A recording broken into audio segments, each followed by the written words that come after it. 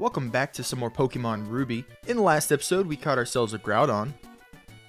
In this episode, we're going to go ahead and take on the 8th gym. It's going to be a short video because I am working on my 200 subscriber special, and I'll be honest with you, I put 9 hours, 10 hours into the game already, and I probably still have another 20 hours to put into the game. Hopefully, I'll have it up by Monday.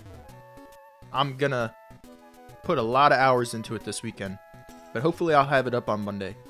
But let's go ahead and talk to Steven. Deshaven, we owe it all to you. The sky above Sootopolis has returned to normal. For that, Wallace sends his thanks to you. And that same Wallace is waiting for you inside. He's strong, but the way you are now, you should be on equal footing with him. Give it your best shot. And he flies away again. Such a cool guy. I want to be like Steven one day. Oh, Stephen. Alright, let's see here. These are pretty easy.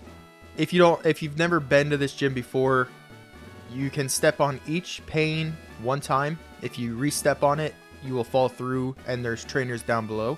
I'm not going to show you because I'm going to end up having to battle a few trainers, and I do not want to do that if possible.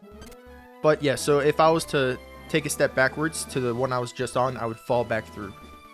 So what you have to do is press every single, you have to break every piece of ice, and once you do that, the stairs will be shown. It's pretty simple. This one's the only one that's kind of hard, but it's also not really that hard either.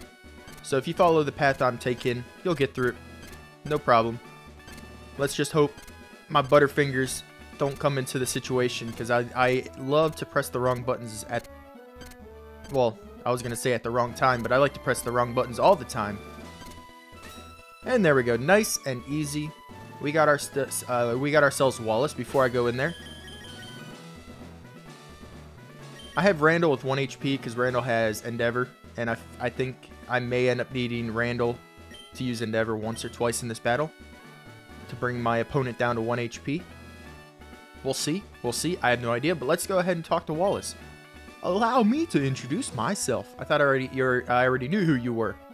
I am Wallace, the gym leader of Sootopolis. There's something about you. A difference in your demeanor.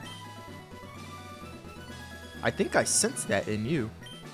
What happened inside the Cave of Origin and what you did, I will likely learn through our upcoming battle. Now show me. Show me the power you wield with your Pokemon. And I, in return, shall present you with a performance of illusions in water by me and my Pokemon.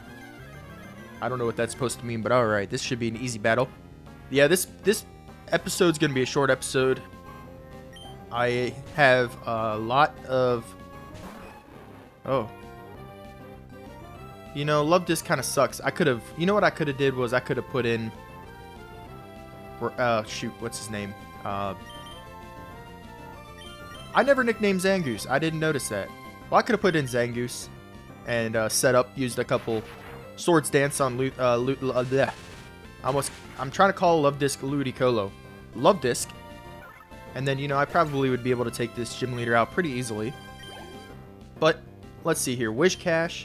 You might have Earthquake, so this is Randall. Let's see if my strategy works out.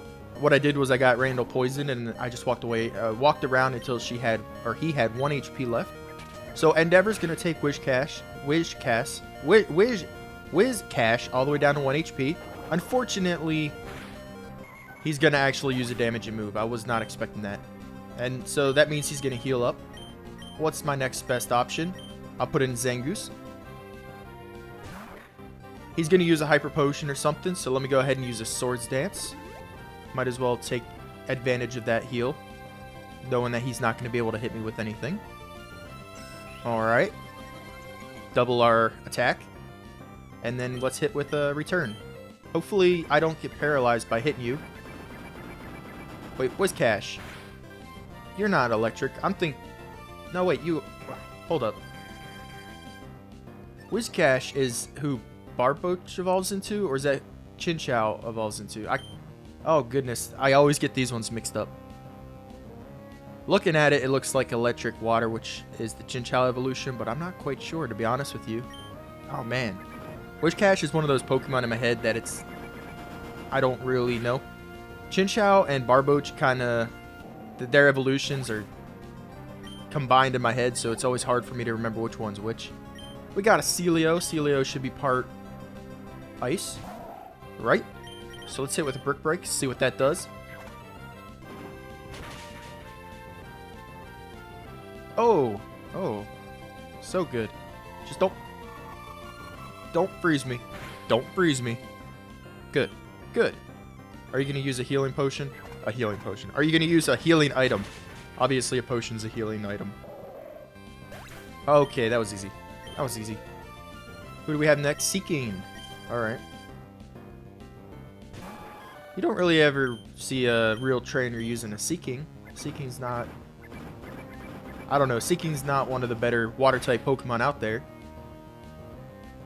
But it somehow survived my my return. I'm surprised by that. I am. Okie dokie. Let's go. Oh, now you're going to use the Hyper Potion. You should have used it on Celio. Celio is a better Pokemon.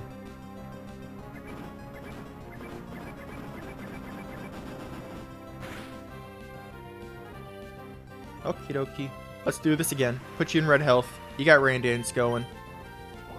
You're faster than me. Wow.